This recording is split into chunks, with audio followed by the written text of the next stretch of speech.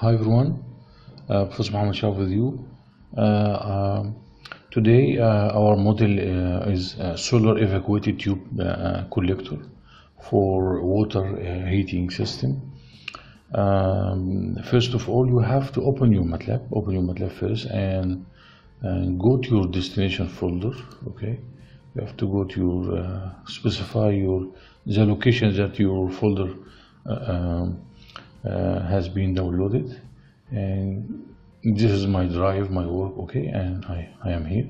Okay, sort by name and group by type, and then you'll find your model is here. Okay, double clicking. Okay, this is our main model. The basic idea of this model is simple. It's about solar evacuated tube collector field attached to a boiler, biogas boiler or fire boiler or natural gas boiler, whatever the main source of thermal power. And we have here intermediate heat exchanger.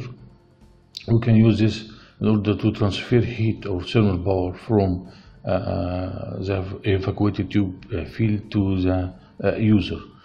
And there is another cycle, intermediate cycle, which is containing pump and another heat exchanger. And this one is we can consider it a storage tank or distributor for the user. We considered water flow rate for the first cycle, for the solar cycle, and water flow rate for the second cycle.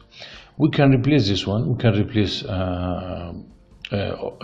water by adding therminol or ethylene glycol or whatever ferriones, whatever you would like. We can change this, and we can replace this one by adding or considering a parabolic trough solar field if you would like. Okay, the download link you will find it in the description. Anyway. Just double clicking here. Okay, this is a brief description. Okay, now we have here, we have to consider some inputs. Just click here. Okay, and this is our main cycle. Okay, first of all, double clicking here, you can choose between biogas fire boiler or evacuated tube solar field, and actually we can use this automatically, but in this video we are going to run our model in just a zero time domain or infinity, but this model can run in dynamic mode if you would like. Let's go for evacuated tube solar field. Okay, and we can going inside here and exploring what we should do.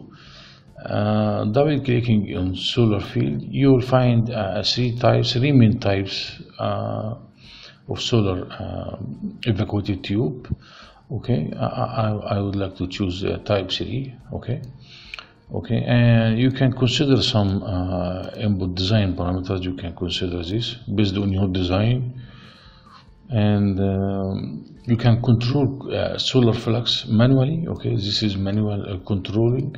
And you can control this by adding signal builder or run it automatically with respect to time domain if you would like. There is no problem at all. So suppose I need to go for intermediate values. Okay, and this is your ambient temperature. Okay, 25 as an average. Okay, and okay, that's fine. For fire biogas boiler, we can assign ambient temperature, efficiency of your boiler, because this is a design model. We are not going to discover the efficiency, we have to assign the efficiency. And we have here calorific value of the fuel, air to fuel ratio, some shell diameter, tubes, some considerations, fuel cost. For your system, but we are going to run on or depending on evacuated tube solar field. We can discover the following. What is your saturated high pressure, losses through the tubes, solar field total area, evacuated tube area, one module area, a thermal load, number of solar collectors, tube length, efficiency, some exegetic results, and so on. Okay, let's go here. For heat exchanger, we can assign the following. What is your number of passes? Some design parameters related to your tubes inside, ambient temperature, and your effectiveness. Okay, and the same for the second one. Okay, I consider the same. Okay. And for this one, we are going to control input temperature and outlet temperatures.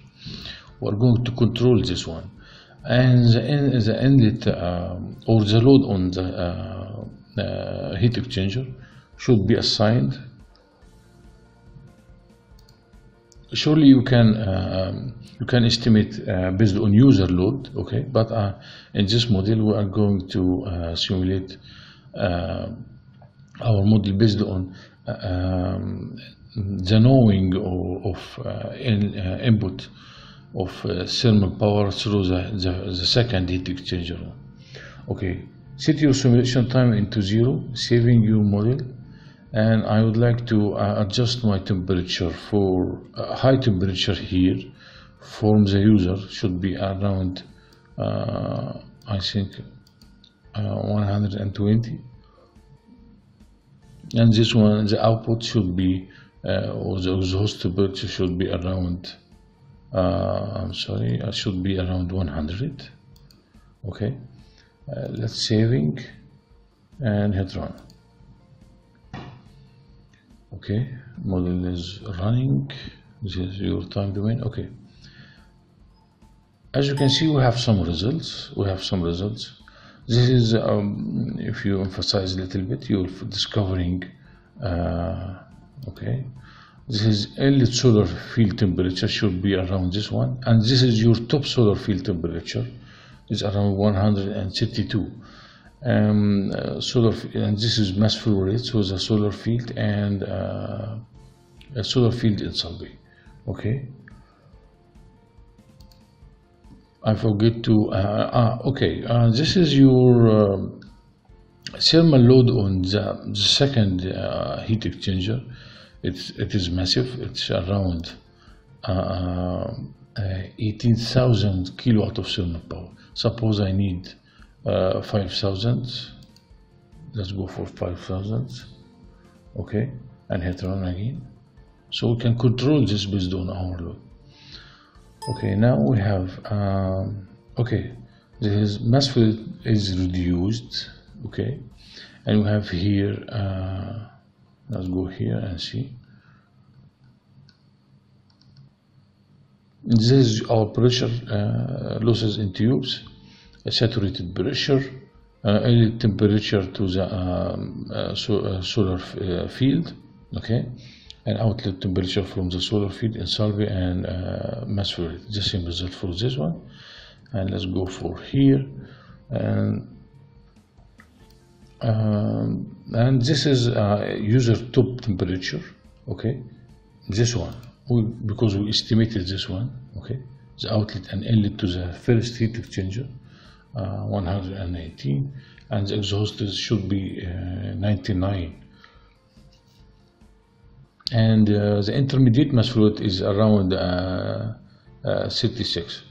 You can go inside here and discover your results. Top pressure, this is top solar field area, module area, okay, thermal power, number of solar collectors, okay, and collector efficiency. For biogas, there is no result because we are running on evacuated tube. And for heat exchanger one, you can discover more results. Outlet temperature, enthalpy, inlet temperature to the heat exchanger, and inlet enthalpy, area. This is your area, number of tubes, tube length, and pressure drop, and so on. And this is our pump power. This is pumping power, solar field pumping power, because we have two pumps. And this is your pumping power, specific power consumption. Let's go for another one. The second heat exchanger. Enthalpy, temperature is the same. Areas and flow rate. This is your flow rate. So the heat exchanger and exchange destruction rate. And this is your second pump. Okay, recirculation pump, or for intermediate units, it's around 7 kilowatt of power consumption. And let's go for cost analysis. We can consider total heating price, what is hourly costs, and collector costs, heat exchangers, post heat exchanger hourly costs, and pumping costs. Surely we have here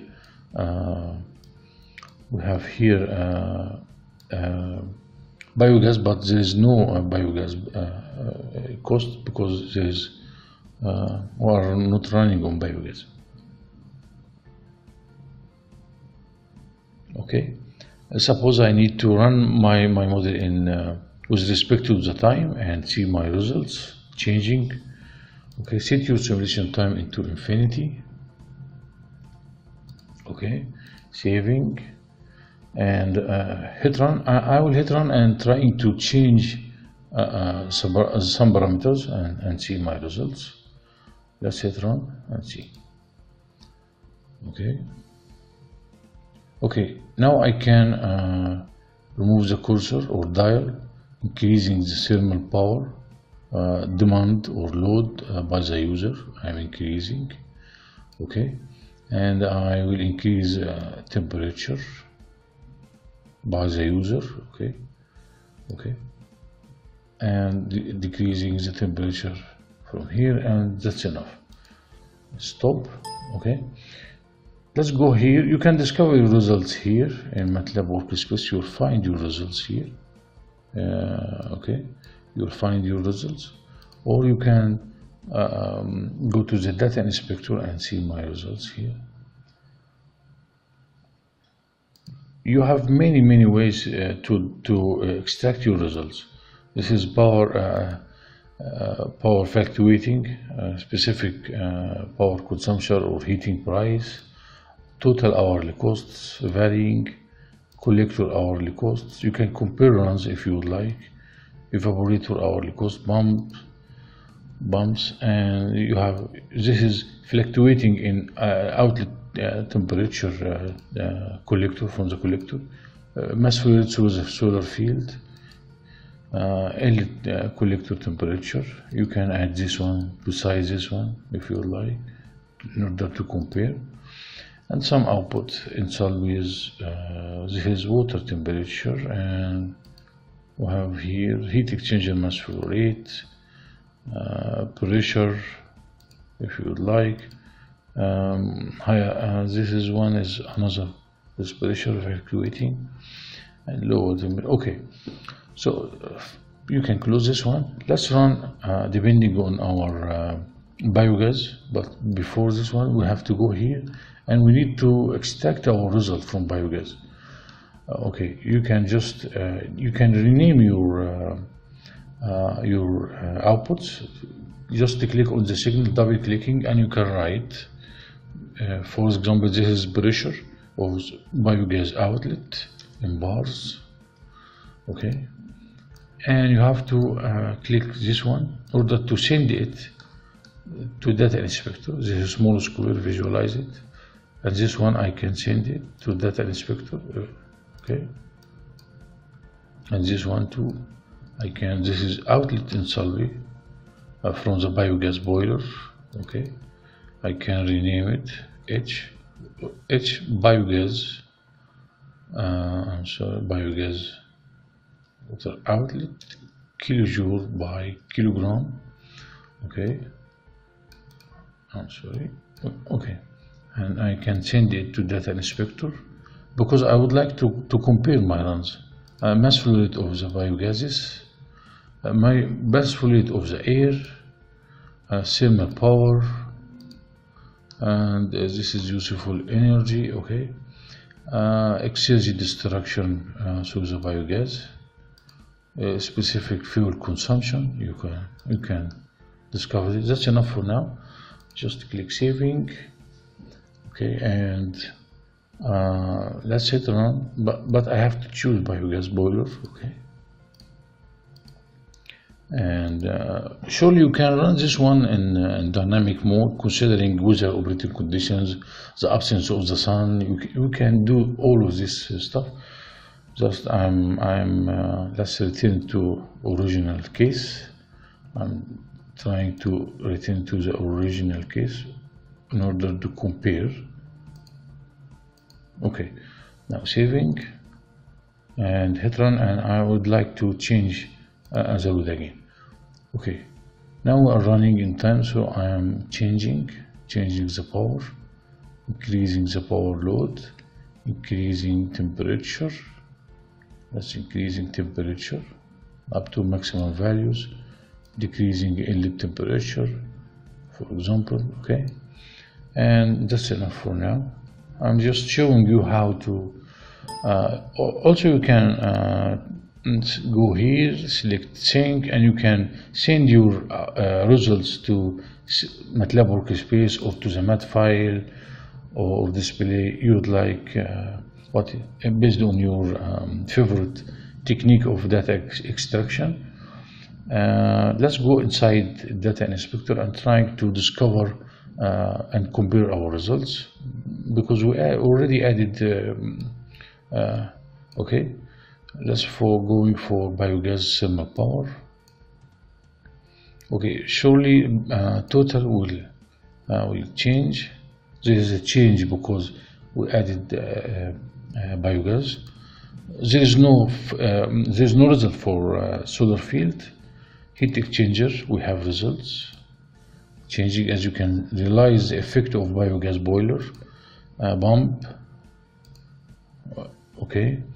Outlet, there is no outlet temperature from the solar field or mass flow through the solar field. This is biogas pressure. We can compare pressure, okay, as you can see. And okay, thermal power. This is thermal power. Okay, I have to consider more slots. Here. You can send all of these slots to the figure, and you can draw this. Let's go for mass flow rate. So okay, this is your mass flow rate. You can compare this one with here. So okay, this is solar field mass flow rate and biogas solar field, and mass flow rates of the air, thermal power of the waste gases. This is waste gases thermal power, specific for consumption. Okay. Finally, I would like to thank you very much for your interest in our model. Don't forget to like, share, and subscribe. I would like to inform you that we can use this one for dynamic modeling. We can considering operating conditions to be run automatically without interfering from us. You can adjust your signal builder. You can adjust your model with respect to the day or month or year, and it can give you the fluctuating around 1 year or 1 month or a specific day if you would like. You can change temperature, ambient temperature, and you can change solar radiation. Finally, thank you very much. Don't forget to like, share, and subscribe.